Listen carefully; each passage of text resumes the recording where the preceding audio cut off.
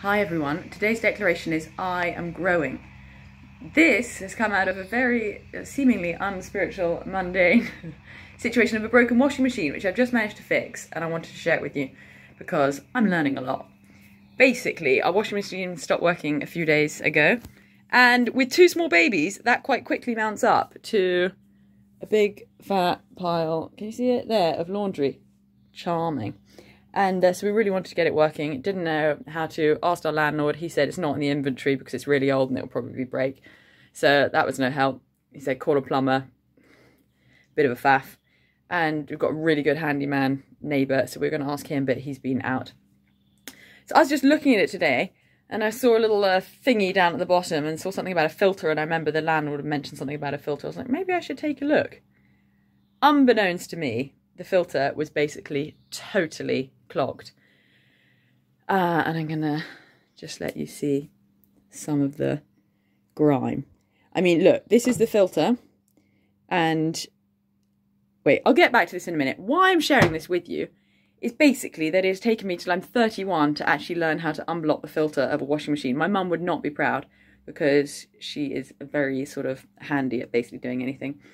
And, you know, I was nearly calling a plumber when basically it was very simple. I just need to clean out the filter, which I've never done, I'm sorry to say. But, you know, all these opportunities are opportunities to grow all the time. You know, look like broken washing machine, mega faff. Oh, we're going to have to get a new one. No, I just had to learn for the first time how to unclog it. Now, let me show you the grime. This is the grime. I mean, that is so manky and it stunk. The most disconcerting thing was the first thing when I opened that bit down there and it all started gushing out. It smelt first like a theme park, the log ride, you know, and all that water splashes around. That was the initial smell. It was quite disconcerting, and then it actually just got worse and worse and worse. So it's like gag worthy. So this thing was basically totally full of fluff and hair and mud, like it had made mud, which has then turned into all of that, which no wonder the water was not draining out of the washing machine. I mean, the smell as I'm recording this video is actually pretty rough. But one thing it made me think, there's an amazing C.S. Lewis quote where he talks about when you first become a Christian, if your life is like a house, when you first become a Christian, it's like God comes into the house of your life and he maybe changes the door knobs and changes the door handles and basically kind of spruces it up, makes it a bit nicer. It's done like, you know, a few tweaks.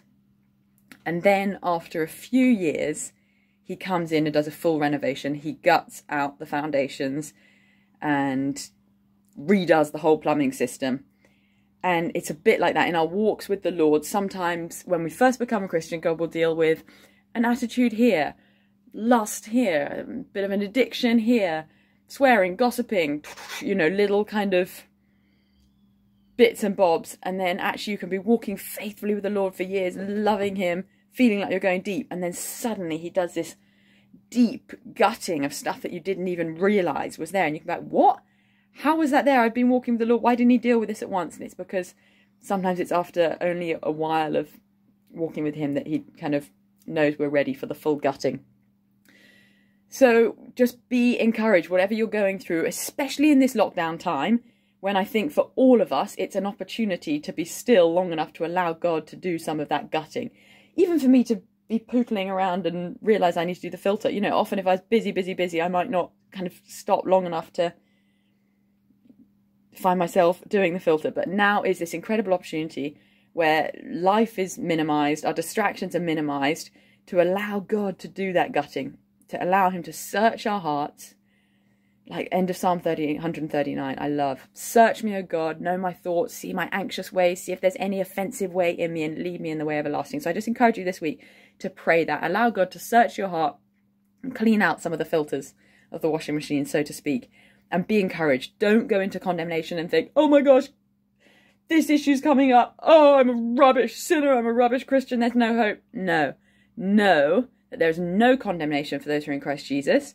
And know that it is because God loves you and is trusting you and is wanting good fruit. You know, you are bearing good fruit, and he's pruning the branches that don't bear good fruit that you may bear more good fruit. So when God brings up some of this mucky stuff, it is not because he doesn't love you, because he loves you so much that he's daring to take you deeper. And so dive in, dive in, dive in. Let God search your heart, prune your heart, and unblock the filters in your life. Bless you. I hope this brings hope and encouragement. Bye-bye.